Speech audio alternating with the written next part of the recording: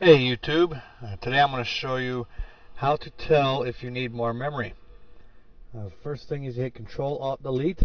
Control and Alt are on the bottom left hand side of your keyboard next to your space bar. One says CTRL, the other one says ALT. Push both those keys down, hold them down, and then push Delete, and you'll get this screen. Now to tell if you need more memory, if you look under Comet Charge, or first of all, if you don't have this screen, click Performance at the top. And then if you look under Comet Charge, you'll see Total. That's this number here. If this number ever gets higher than under Physical Memory, under Total, if it gets higher than this number, the odds are you need more memory.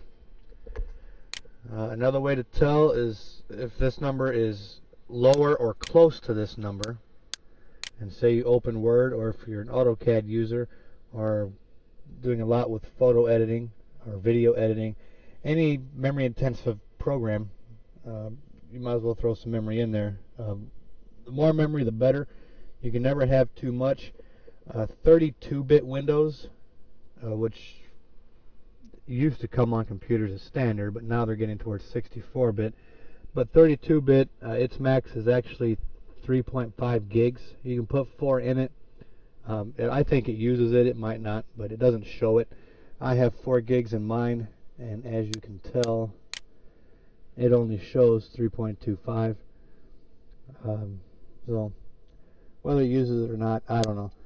But 64-bit, it can go, I think the sky is the limit. So you can put 6 gigs in it, and Windows will use all 6 gigs of memory.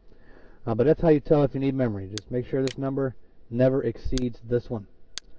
Alright YouTube, well that's how you do that. If anything else you want to learn how to do or having trouble with, feel free to leave a comment or email me at whotookthenames2000 at gmail.com.